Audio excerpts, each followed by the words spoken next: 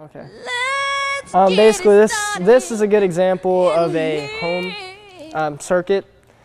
Basically, you have your L1, which comes all the way from the breaker panel, and so does your neutral. It comes undisturbed and lands on each side of the load. Your L1 will come, and it's actually broken right here at your switch and runs out to your load. But once you switch it on, that relay or that contact closes and allows the power to come out and lights up that light bulb. Does anybody have any questions on how this board here works? So that light bulb represents a resistor? Yes, it represents a resistor. It's pulling power.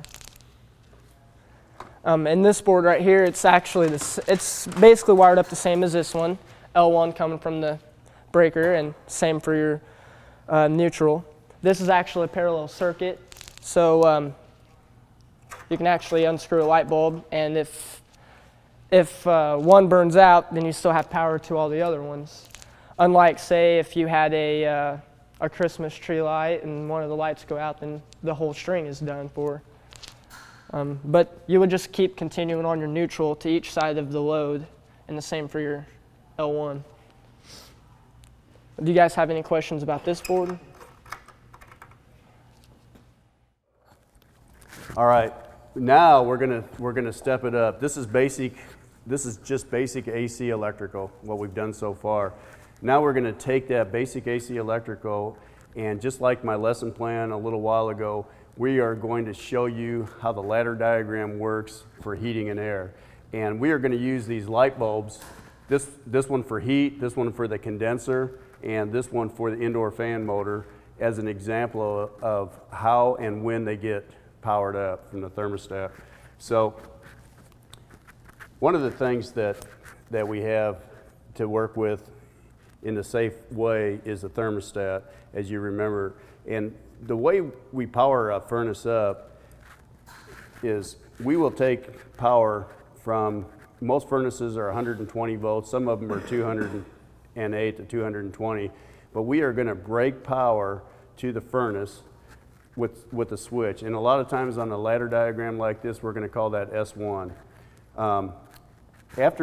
When we power this on, like the position it is right now, we actually take the L1 or L2 hot, and we'll land it on a terminal strip like this, and we'll take neutral, and we will continue the neutral all the way to one side of any resistor or any load, including the primary side of the transformer, if you remember from class.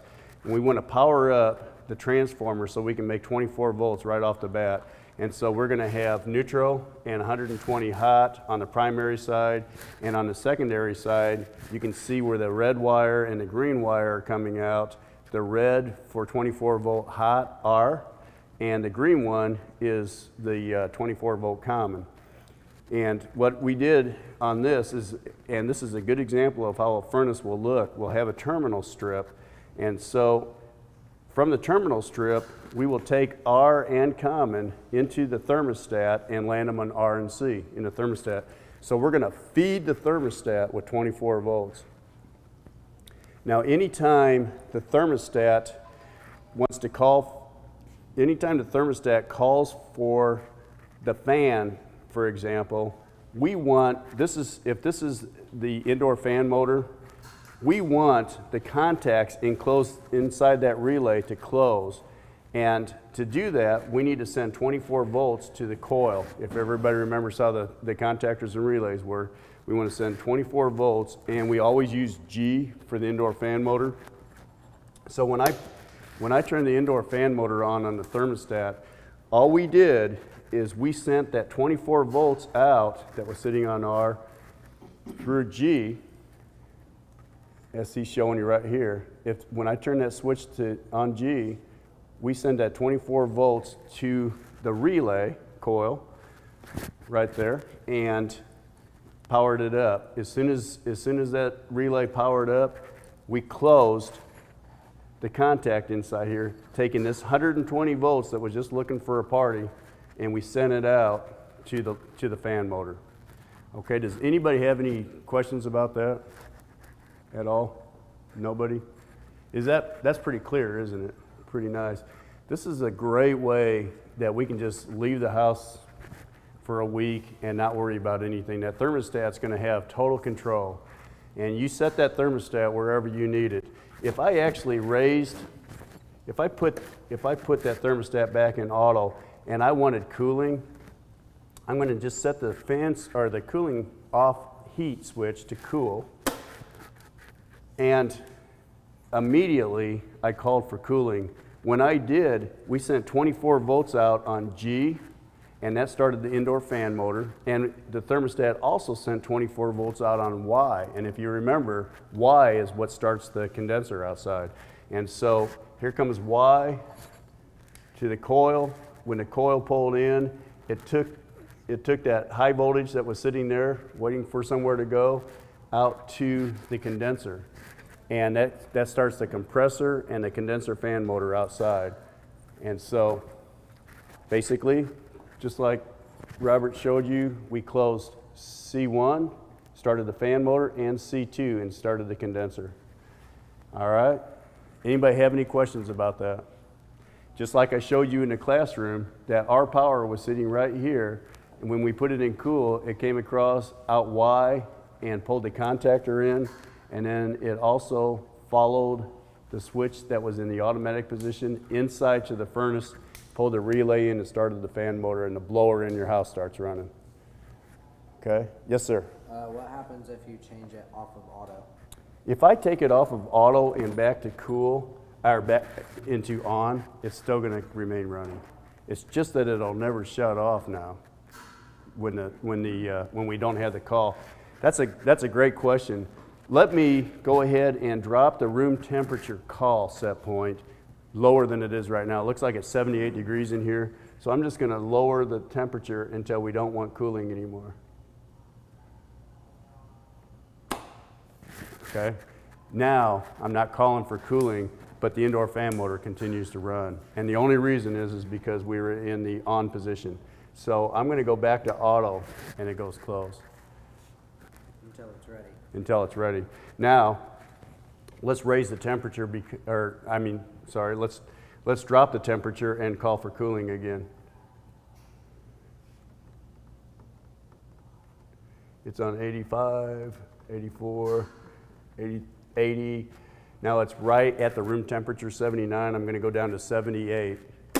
Immediately, as soon as we hit 78, we sent 24 volts out on G and started the indoor fan motor, and Y and started that condenser. Got it? Any other questions?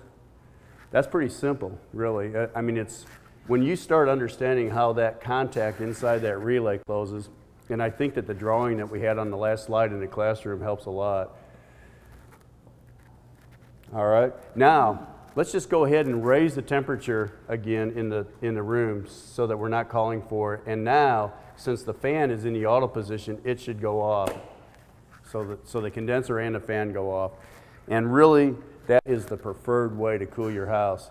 Because if that fan continues to run, it's actually going to start picking up heat and circulating that warm air. And it's going to warm your rooms up quicker than they were if that fan shut off as soon as we got satisfied. Does that make sense? All right. Now, there's only one thing that we haven't talked about, and that is heat. This modern thermostat right here actually has the ability to turn the indoor fan motor on when we call for heat. The problem is it turns that indoor fan motor on a little bit too soon. So if that fan motor comes on before those heat strips are warm, it's going to be an awful cold blowing air. And I found out that there is an option inside that thermostat with a pot switch that you can change that and then allow that indoor fan motor to start on its own. So let's put it in heat. Let's see, I'm going to turn the thermostat down and not call for heat at first. I've got it in the heat and the auto position. When I start it, we should see the indoor fan motor come on and the heat strips come on. And what we're going to do is our power is going to go through the thermistor inside, out W, and W is going to power up the coil in this relay. This relay is called a sequencer. If we have heat strips and there's more than one, we'll have several of these relays called sequencers. And the reason is because if you've ever been in a house when a heat strip started, if they have electric heat, the lights might go dim because it's pulling so much load. And if the house is any more than 1,500 square feet, you're probably going to have more than one set of heat strips. And as they come on, we want them to come on at different times so that we don't blow the breaker at the very beginning. So you'll notice when I turn this on that it takes a little while for the heat to come on because of this time delay in that sequencer. All right, so I'm going to go ahead and raise the temperature. It's 79 degrees in here and it's way too cold, so I'm going to raise the temperature. All right, there goes the indoor fan motor, starts to blow. And in just a minute, that relay will pull in and start the heat. See there? And so if there's 3 sets of heat strips, they're all going to start at different times, so we never have a big rush of power, okay? And if this was a gas valve on a gas furnace, we probably won't use a sequencer, we'll just use a little relay like this. Because as soon as we call for heat on W from the thermostat, we can just go ahead and start the gas operation. We're going to hit pilot, we're going to turn the gas valve on, we're going to see flames, and in a short while then we'll go ahead and heat up to the point to where we can start the fan. So here we go one more time on heat. We had power sitting right there. We set the thermostat on heat. We send a 24-volt signal out W, which powered up the coil on here and took the high voltage when the contact inside closed and sent it out to the heat source. And it also turned the indoor fan motor on right here. So we close this contact and we close that contact for heat. Anybody have any questions? Because this is it. This little control panel right here is, if you understand this control panel, I'm telling you, you can fix just about anything in the AC electrical world. Because if you understand relays and transformers and thermostats, you've got it. You can fix a lot of things already. And I know all my juniors have only been in the class for about 1 month now. But by Christmas time, this is going to just seem like second nature to you, including reading a ladder diagram. Okay, no questions from anybody? None whatsoever? You really get it? Everybody gets it? Good deal. All right. Sounds good.